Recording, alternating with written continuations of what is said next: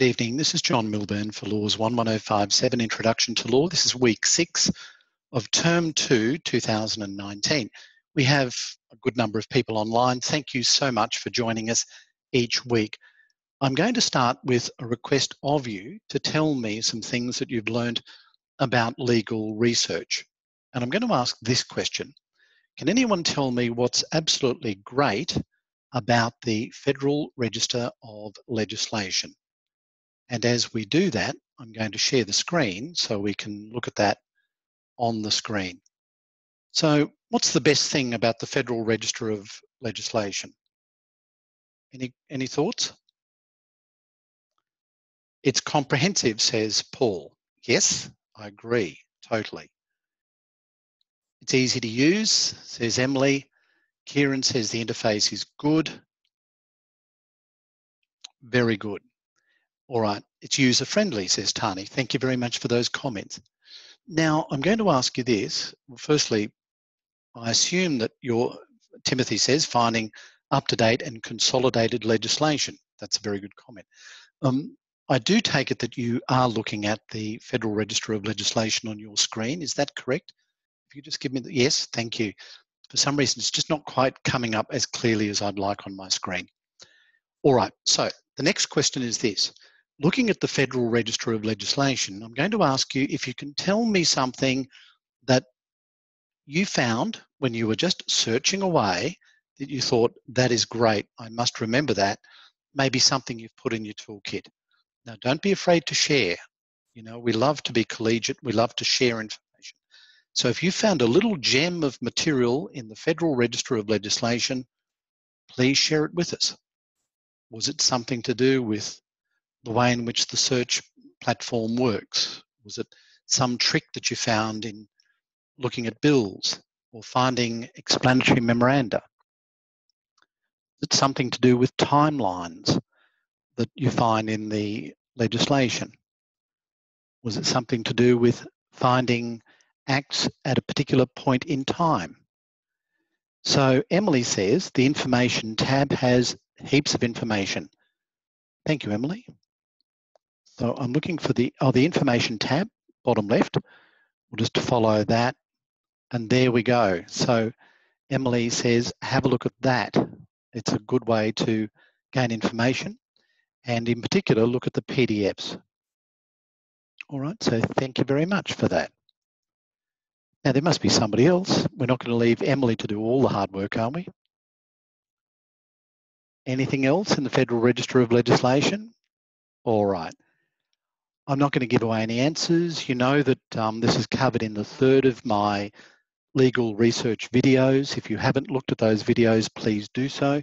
Study them and go exploring. Spend an hour or two just clicking on links, finding information, cataloguing the information in a way that makes sense to you.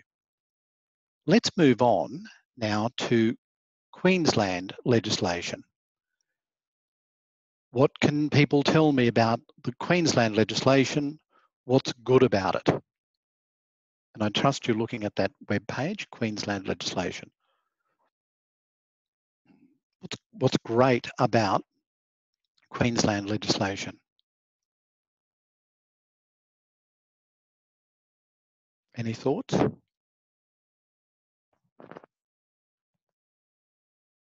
must be something.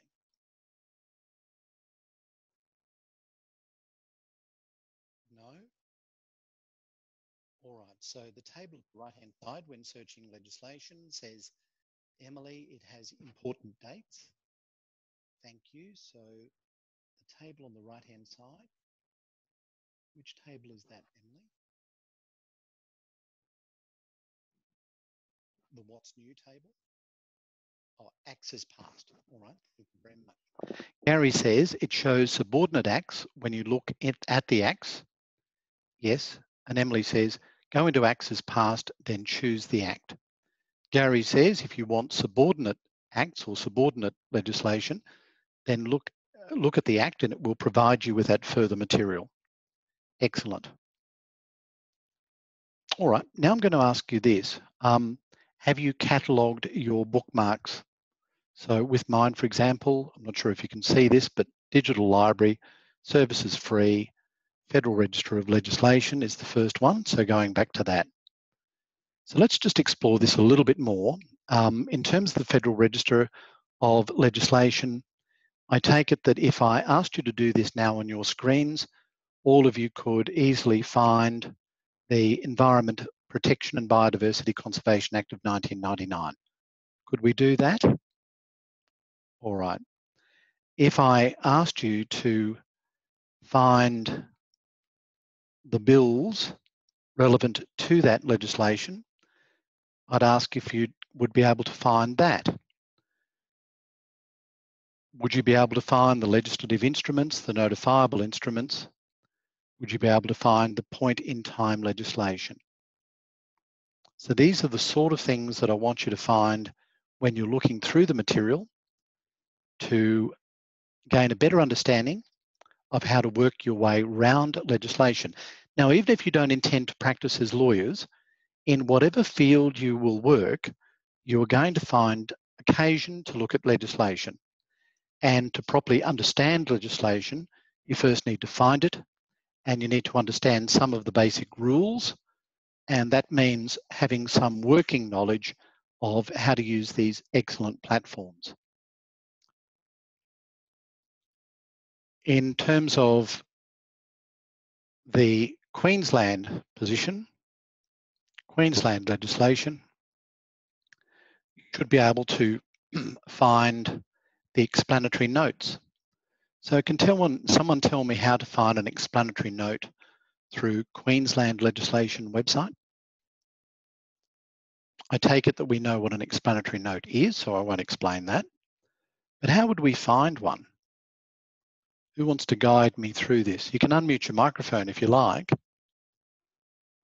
And if you're thinking, gosh, I don't know how to do this, then you must learn how to do this week. It's the sort of thing that you'd want to put into your toolkit, I should think. All right, so is anyone going to tell me how to find an explanatory note? And Gary says, I use the Queensland Parliament website. Very good. And you can see that I've got Queensland Parliament website hidden behind Queensland legislation because that's the next place we'll be going. But you're absolutely right. You can certainly use the Queensland Parliament website in order to find explanatory notes, as we call them in Queensland. All right, so as an exercise, I would like you during the week to, for example, go to the Victims of Crime Assistance and Other Legislation Amendment Act, see when it was introduced, see when the third reading occurred, find the explanatory note to that, and then work from there. The alternative is to go to Queensland Parliament website, and I don't find this quite as user-friendly, but it's another way of finding these pieces of material. So you can go into bills, you can find out what's going on, and it will provide you with the information. So again, go exploring, because I do cover this in detail in the legal research videos, so I won't go through that again now. All right. Now, can anyone tell me what LawLex is all about? L-A-W-L-E-X. What is it? How do you use it? Do you use it? Have you got it bookmarked? If so, is it useful? How is it useful? So LawLex, anybody know what it is? All right, so what you can do is search for legislation and regulations by way of category. There it is, Timothy got it. You can search by way of topic. That's the important part. So I think I mentioned this earlier that because I've been around the law so much, you tend to know the key piece of legislation in a particular area of practice. But if you don't, and you want to know what is the key piece of Queensland legislation relevant to, for example, a state practice, then you may not automatically know it's the Succession Act. So LawLex will help you to find that it's the Succession Act that you need to consider. So it's a good little useful tool. All right, Now, how many of you feel comfortable in knowing your way around Westlaw and LexisNexis? And we'll add in CCH to that. Yes or no? And you can be honest here. I won't name names. So just a quick yes, no. Do you feel comfortable that you could at least get your way around Westlaw, LexisNexis, and CCH?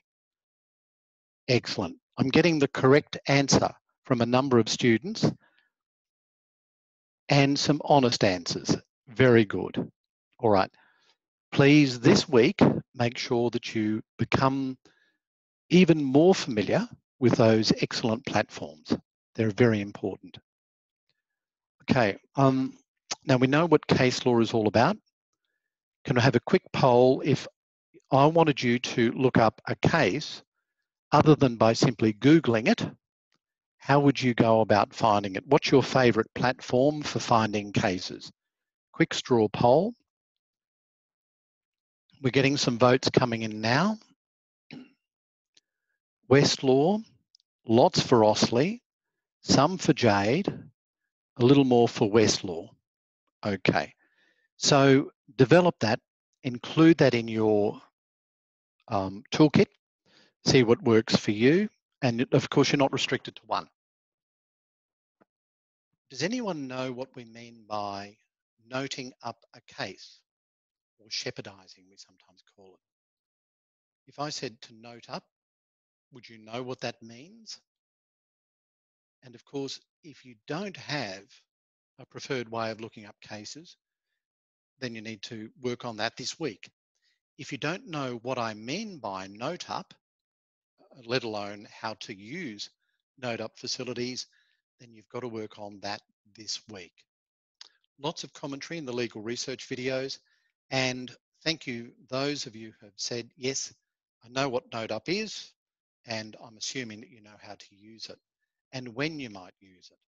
So you need to understand note up methodology and work on it from there.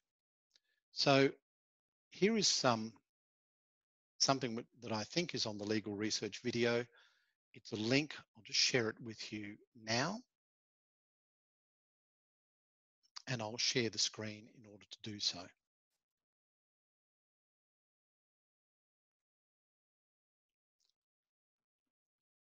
So this is from Osley, and it's noting up methods.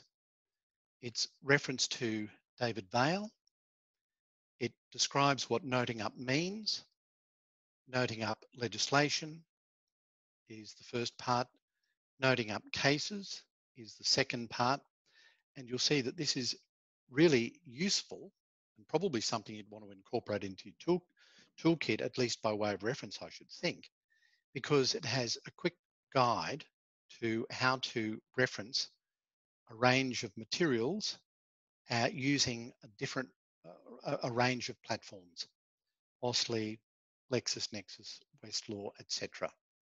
So you'll also you'll need to become used to some of the platforms within the overall platform, such as Casebase in LexisNexis or First Point in Westlaw.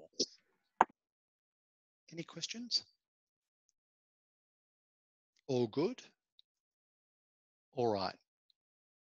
We'll keep moving on. Now, the Queensland Reports website is very important, very useful, and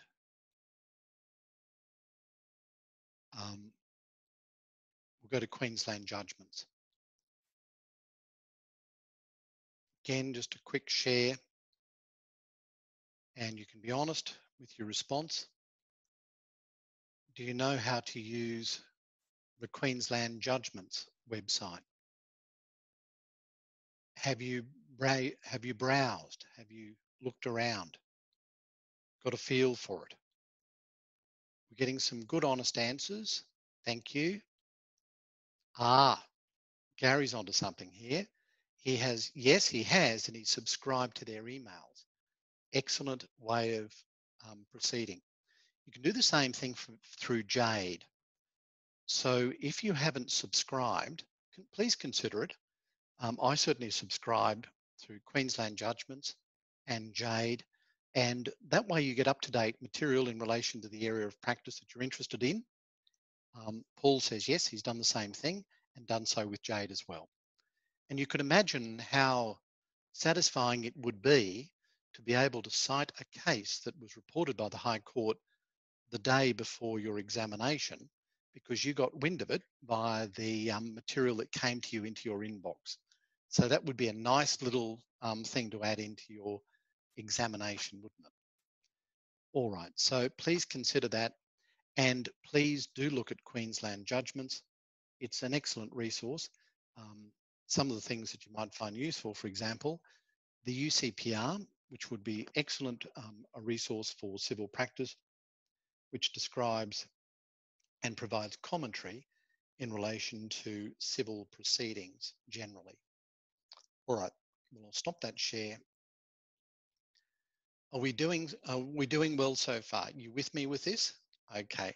And I do want you to spend some time to go through the material because it's all very valuable. And in the course of doing so, you'll get used to some of the terms and you'll be able to identify some of the things that are important. Another one is the Queensland law reports. I'll share the screen. I know I'm covering some of the material that's in the online legal research videos. So I'm really doing this to encourage you to look at those videos and study them. What you can do is obtain your free weekly Queensland Law Reporter by email. Of course, I do. It comes out on a Friday afternoon. It's an excellent publication.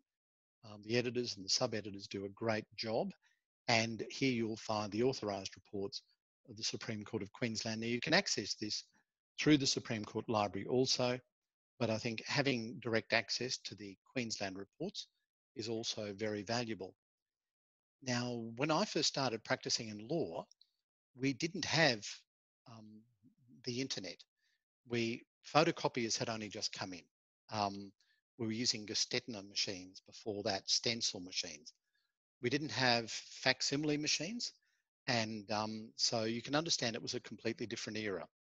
One of my first jobs was to receive the paper version of amendments to legislation, and literally I would have to cut out the sections that represented the amendments, go to the act that we were using as our main piece of legislation, and I would literally glue in the amendment so that when you looked at a piece of legislation like the Property Law Act, which in itself was huge, it was made far more bulky because of all the amendments that were glued in.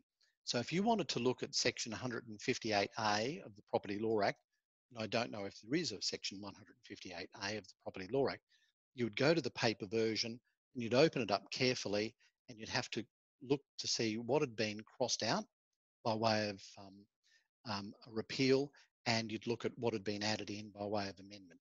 So the point is that practicing in the 70s and the 80s was really hard work, because literally to find out what the legislation was in itself was quite a task. And of course, we didn't have note-up facilities where you could follow a link to the relevant cases. That was a whole different range of paper-based legal research. So we've got these great resources now, and my encouragement to you is please use them. They're there and they're relatively easy to use. Is anyone finding the process of legal research really tough and would like to suggest that my flippant comment about legal research being relatively easy these days is actually incorrect and it's a lot tougher than they thought or that I should give credit to? Because you're allowed to disagree with me. Sky says, easy, but time consuming. Emily says, time consuming. Samara said, took a bit of time to get your head around it. Sky says, as expected. Easy, but time consuming as expected. All right. If you find something that really helps you, that really surprised you in a good way, please share it through Moodle.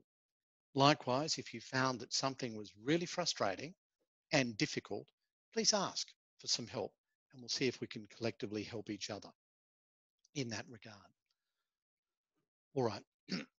Now, the Queensland reports rather, therefore, are very important. You do need to know about case citators, what that means. And when you're using citators, the three main searches are finding cases on a subject area, finding out details of a case, and finding cases that have been cited, that have cited a piece of legislation and vice versa. So you can use these note up facilities to bounce one way to the other and vice versa. All right, Jade. There's been a bit of talk about Jade. How many of you use Jade? You can be honest, I won't name names. So just a quick anonymous, do we use Jade? Jade Barnett, which stands for Judgments and Decisions Enhanced. Oh, and almost all of us, yes, and another not yet. So that will change. And another, not much at all. So again, even though I find Jade a terrific resource, you may not find it to your liking, and that's perfectly fine, as is the case with all of these platforms. Some you just find very useful, others not so much. Make sure that this is catalogued and put into your legal toolkit. So if I said to you, I want you to research this task, I'm going to ask generally how you might go about it. What if in the take-home exam, I asked you to research relevant cases that relate to negligence and falling from a balcony? How would you go about that? The law relating to negligence in the context of someone falling from a balcony. Anyone willing to describe the process? Tell me what they do. And of course, those that have watched the legal research videos will know that I actually deal with this particular scenario. Matthew says keywords. Yes, very good. Boolean connectors, says Emily. Yes. Search words, says Samara. And when we talk about Boolean connectors, we're really talking about typically and, so that when you go into a search engine, you might type in the words negligence and balcony and fall, which means that you're asking the search engine to perform a search where you're looking for all three of those words. In Jade, for example, you can undertake the search function by inserting those words, then selecting things like advanced filters. You can then look at collections, selecting, for example, only High Court decisions or only Supreme Court decisions. And then you can drop down from the topic to select further filters until you come to the cases that you think are the most relevant. So that's a way of searching the primary sources of our law, legislation and case law. A lot of people are scared by that, choose not to do it, and instead commence their research by looking at the secondary sources of law. And you know what I mean by primary sources and secondary sources. So I'm going to ask you this question generally. If you decided not to search the law by reference to the primary sources, and you decided to go to the secondary sources first up, what are some of the secondary sources that you have found particularly useful that you'd like to recommend to others? So we're getting some votes coming through already. So we're looking for secondary sources of the law that are really useful and that you'd like to commend to your colleagues. Renee says Caxton. Yes, and I've got Caxton in paper form, the last version of when it was paper form behind me. It's a red book, very thick, but it's also online and it's free of charge. It's excellent. And it's from the Caxton Street Legal Centre. Gary says legal dictionaries. Yes. Sandra says textbooks, Queensland Criminal Code, etc. Emily says textbooks, journal articles, speeches. That's interesting. No one's given me some of the other general law platforms that we find online through our major legal providers, which are available through the CQU Law Library. That's a hint as to another way to search in a general sense. I think we talked about these last time.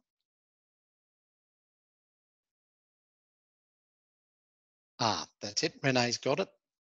Hallsbury, yes. Timothy says CCH, yes. So what's the if you like, the main competitor to Hallsbury is the Laws of Australia. So they're a couple of major legal platforms that provide you with a lot of information generally. The Australian Encyclopedia of Forms and Precedents is another one if you're looking for precedents for a particular area of practice. All right, so now we're moving on to a brief overview of what is in the fourth video for legal research. There's the CQU Law Resources Guide that you need to consider. And in the fourth video, we deal with commentary about Lexis Advanced Pacific and some worked examples there. Again, using that platform in the video, I deal with negligence and balcony and fall. Have a look at that.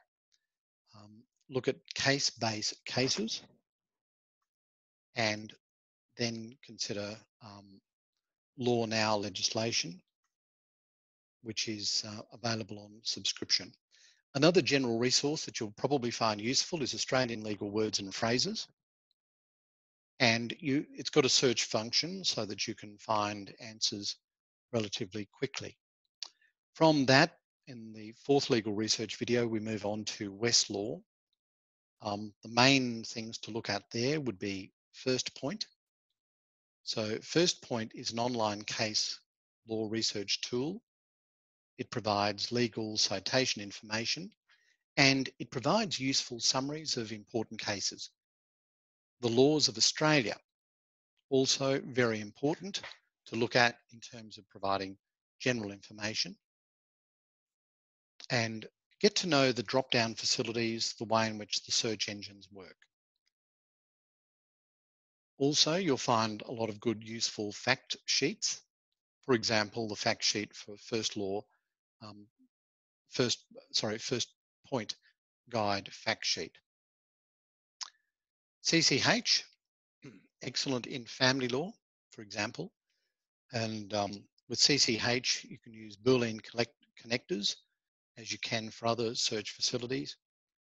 And you'll get to know some important basic cases. So in the context of family law, I refer to good against good with an E at the end. And you can search different ways for the Boolean connectors, such as using WS facilities. But I'll leave you to look at the research videos, work your way through those. And if you haven't already done so in some detail, please do so this week so that you're up to date with where we should be. During the course of all of the legal research, you might see reference to authorised reports. Just a quick yes, no, anonymously. Do you know what I mean by authorised law reports? Yes or no?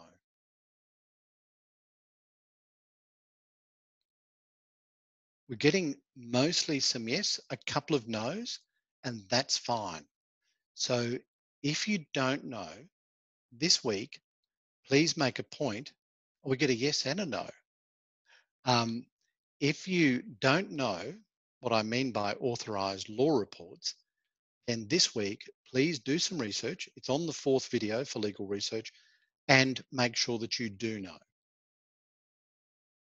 Then the next stage is to catalogue how you would find the authorised law reports in a particular area. So if, for example, you determined that the Commonwealth law reports are the authorised report series for the High Court decisions, then the next question is, well, where do I find these Commonwealth law reports? Just on that point, sometimes you'll see that the material for a decision comes out in an unauthorised form fairly quickly. It's still authoritative, it still can be used in court, and the authorised report series will follow sometime later. Once you've reached the stage where there's an authorised report, then that's the one that's to be cited in court, which means, therefore, that that's the one that I'd prefer you cite in an examination context. All good with that? So you can't very well cite the authorised law report for a particular case unless you know what I mean by authorised law reports, and then secondly, you know where to find them. Okay? And sometimes in a textbook or a commentary or something else, you might see multiple reports to the same case. Try to select, if you can, the authorised report if you're going to cite it. What that means is that you need to consider why we do that. And we do that because of the Australian Guide to Legal Citation requirement to do so. But probably more importantly from a practical perspective, because practice directions of various courts require to do that. Now, does anyone know what I mean by a practice direction? You could probably guess, but what do we mean by a practice direction? I'm just going to mute while you put down some answers.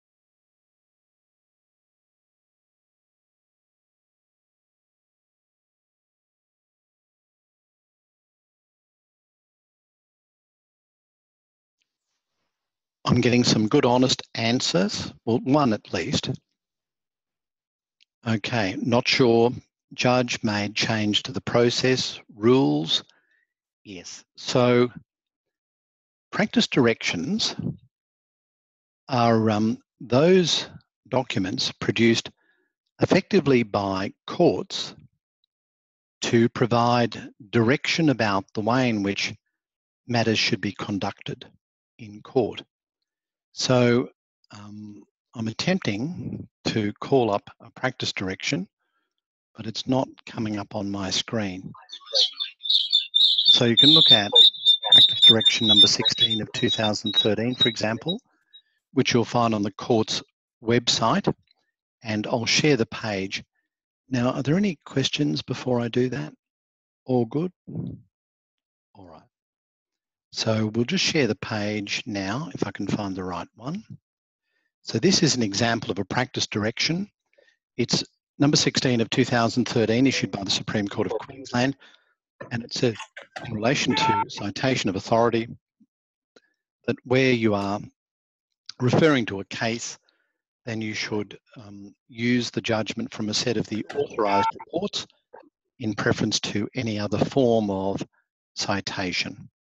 So that gives you an example of a practice direction, and you know where to find them. Go to the court's website and you'll see that it refers to some basic rules of practice.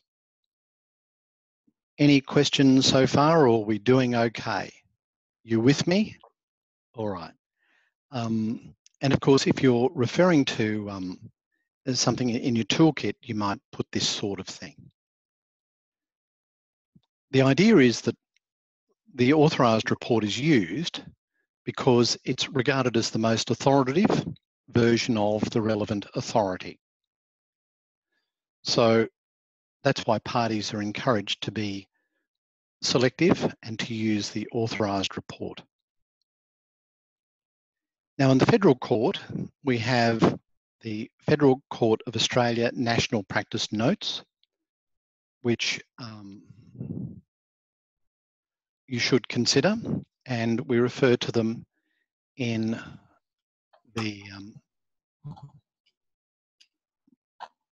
legal videos. So have a look at the Federal Court of Australia National Practice Notes, which provides some general guidance. And you can look at the Case Management Handbook, which is also a very useful resource when it comes to dealing with issues in the federal jurisdiction.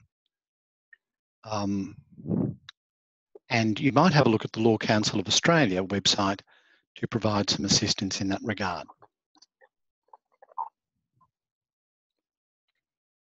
Informit is also a useful research vehicle, and some of the courts directly or tribunals have information that you should consider within the context of the work that they do.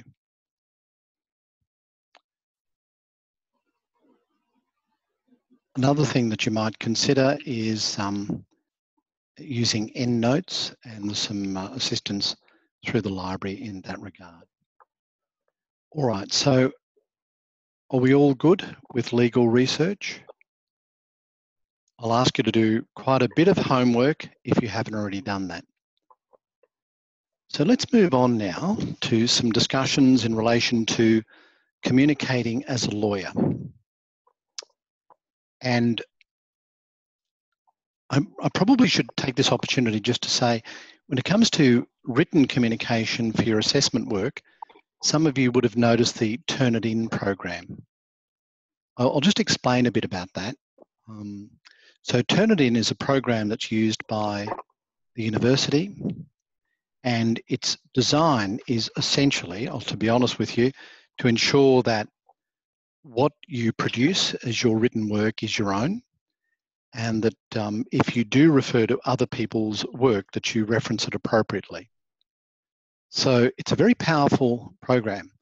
So when I receive your assessment work, it uploads with not only a percentage score that represents the percentage of work that you've produced compared to work that is otherwise publicly available, it also provides me with direct access to where the work that is sourced elsewhere is derived. So when I look at an assignment and I hit the Turn It In program, it will show me sentence by sentence, paragraph by paragraph, where this material was sourced originally. So if, for example, you include a quotation from a case and it goes for 5 lines, then it will come up in a pink color or orange or some different color. And I then look to the side and it will say, this material came from this case, which is fine. It will also show me where this material came from another student's assessment work.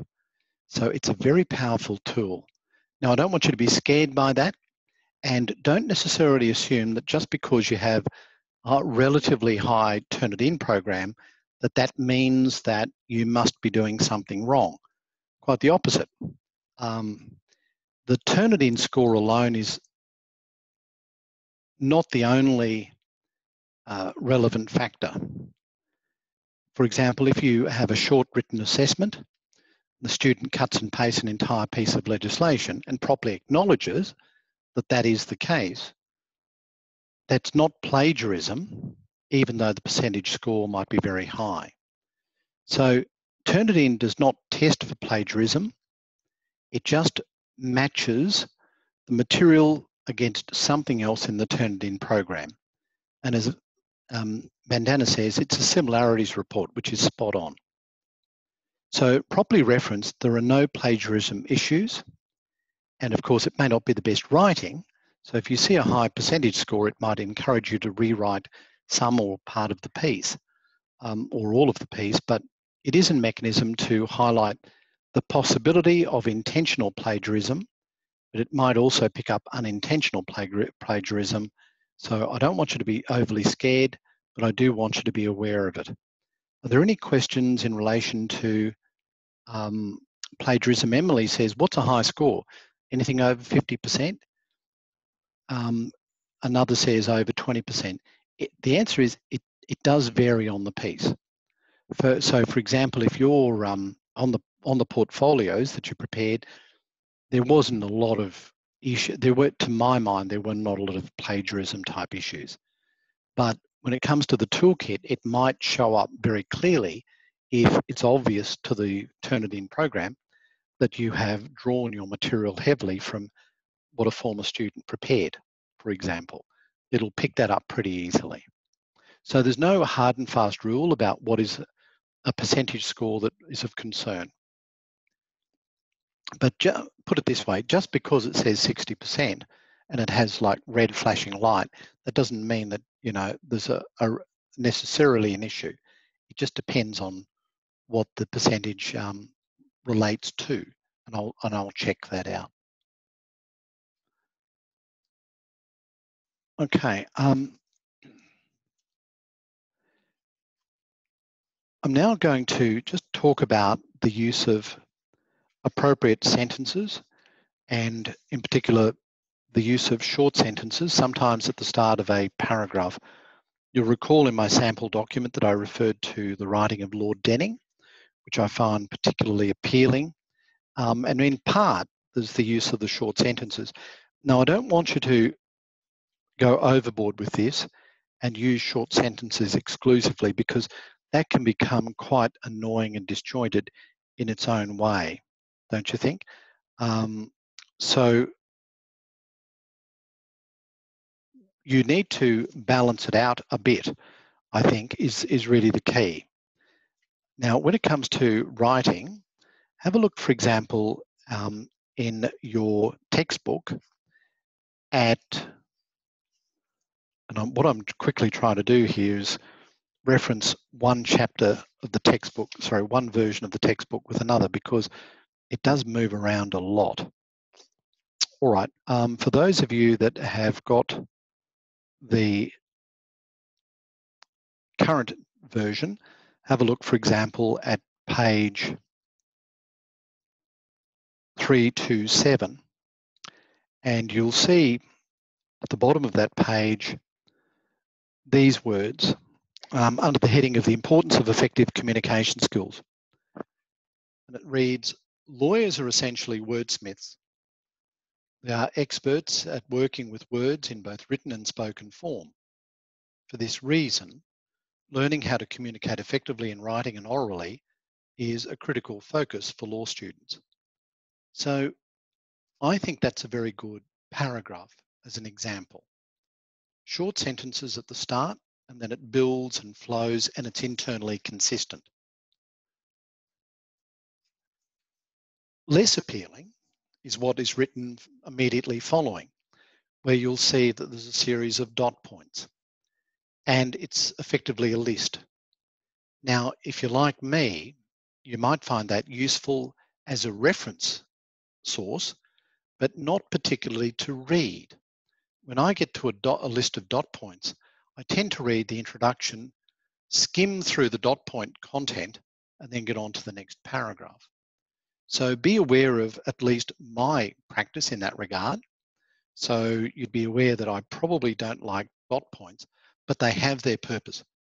Now in the toolkit, dot points might be perfectly acceptable, might be absolutely the best way to go in terms of describing the material that you wish to describe, but that's not always the case. So have a look at the think box on page 328 of your text. And this is probably about page 307 of the very first version. But it says, when you think of lawyers communicating, what are the first images that come to mind? Do you think of legalese? Do you think of jargonistic language and long words used in incomprehensible sentences? Or do you think of clear and precise communication using short words and easy to understand phrases? Of these two options, which do you think most accurately reflects the nature of legal communication today? And of course, the answer is the second, the former, the latter of the two. So when you think of legal language and the communication skills of lawyers, you might think of pompous, jargonistic, arrogant, archaic language, and that's not what we want. So you do want those things that are simple and direct. Remember the threshold learning outcomes? Remember there were 6 threshold learning outcomes that we talked about in week 1? There were knowledge, ethics and professional responsibility was the second. The third was thinking skills. The fourth was research skills. The fifth was communication and collaboration, and the sixth, self-management. So what we're really talking about now are communication skills, and we do that in the context of collaboration as well. So when you look at your toolkit problem, the second assessment, And that's due fairly soon, isn't it? Can anyone remind me when it's due? This is a test to see how foremost this is in your mind. 19 September. So it's not too far away, about 3 weeks. And as you might expect, I would like the assessment on time. And given that you've had the assessment all term, you probably will be disappointed if you ask for an extension, even if you are unwell or something cropped up in the last couple of days before it was due, because you had plenty of opportunity to present the work. So in conjunction with doing your legal research work this week, you probably should be looking to have at least a good first draft of your second assessment completed this week, so that you've got time next week to add to it. A good rule of thumb is where you've got a timeline and an obligation, treat it as though it's due a week early, wherever you can. Same applies in practice. If you've got a court matter coming up, I often adopt a practice of thinking, well, let's assume it's on tomorrow and let's get that which needs to be done today. That way you can prepare the material and let it sit, and you can go back to it in a couple of days' time and absorb it. And it becomes your own more readily. Same with the legal toolkit. So the task overview requires you to start to think, speak and act like a lawyer. So the process of solving problems is something that is intended by the toolkit. Do have a look at the rubric and you'll see that for someone who prepares an advanced toolkit, I'm looking for a strong selection of resources that demonstrate a professional understanding of legal context. So tonight, for example, we have discussed a wide range of resources that are available to you. So I'm not asking for a long list of resources, because I don't really like dot points and long lists. But what I'm looking for is a strong selection of resources. So if, for example, you have a particular platform that you prefer over the competitors, don't be afraid to say, this is the one that I use and this is why I use it, rather than necessarily giving them a list of ones that you could use. I'd rather see that you have a selection that works for you. Next is, in the rubric, that you're able to show a critical understanding of the application of the resource, including any weaknesses in the approach. Now that's interesting. So for an advanced toolkit, I'm asking you to critically understand how you might use the resource and then identify any weaknesses. So for example, it may be that this resource is easy to use, but it doesn't automatically show you the authorized report for a case. And you therefore need to supplement what you do with that resource by doing something else to tweak it. That's just an example. The third thing is, in your toolkit, that I'm looking for you to demonstrate higher order judgment in auditing and curating additional resources for use as a reference work. The toolkit is meant to be practically orientated, primarily for you to use. Whether you're a lawyer or not, it's something that I want you to be able to refer back to, add to, as you see fit, not just in this unit, but beyond the unit. And certainly for the immediate issue for the third assessment, the take-home exam, I expect that you actually use your toolkit as the roadmap for answering the third assessment. So I'll be looking to see how you've put all this together in a thoughtful and useful manner. The next rubric is to demonstrate a commitment to excellence in professional development outside the curriculum. There's only so much we can talk about in the unit, and there's so much out there that when I say to you, look, just go exploring, you may find some things that I haven't discussed during the course of the unit that's not available in the notes, and that isn't available in some of the supplementary resource materials, such as the legal research videos. The next thing is that we're looking to see if the toolkit is not only valued to you as an individual, but could be used to mentor others. And I see a typo, which is part of my voice recognition issue. So whether you could use it to mentor others. So that's the idea of the toolkit. There's some material there, some observations from Associate Professor Scott Beattie that I'd like you to look at. There is no pro forma this time, but I think there is a rough outline that might be used as some sort of guide. Do have a look at Professor Beattie's legal problem-solving toolkit video, and have a look at his other material in relation to how to read legal material. Okay, you'll see that the legal problem-solving toolkit has a number of aspects to it, and do make sure that you cover all of the things that we want you to cover in that. All right, are there any questions? Are we all good? All right, we're a bit early, but I'm minded to wrap up now because I'm sort of about to start a new area, and I'd rather not start that just now. So Evie said, who did the videos just mentioned? Associate Professor Scott Beattie from Central Queensland University. And I believe that I have provided access to some of those videos, but you should be able to find some other videos. So if you see videos from the Associate Professor, they're very good. And Emily says they are in the assessment page. Good. All right, thank you. All right, any questions then about legal research, about the second assessment, about the issue of communicating as a lawyer that we've started on tonight, but we'll continue on? Kieran says, is there a 2,000 word count in the amount expected or the amount up to? I can't recall precisely. I think I did put in a 2,000 word limit for the assessment. Can anyone remind me what was in there? I can have a look at it, but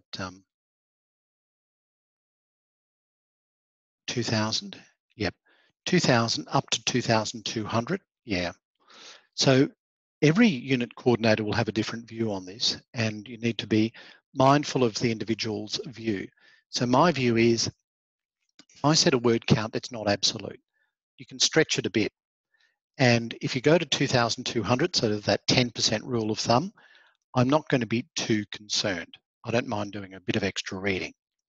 But certainly if you go beyond 2,200, you may find that I then look critically at the way you've used the words to ensure that you've used words economically.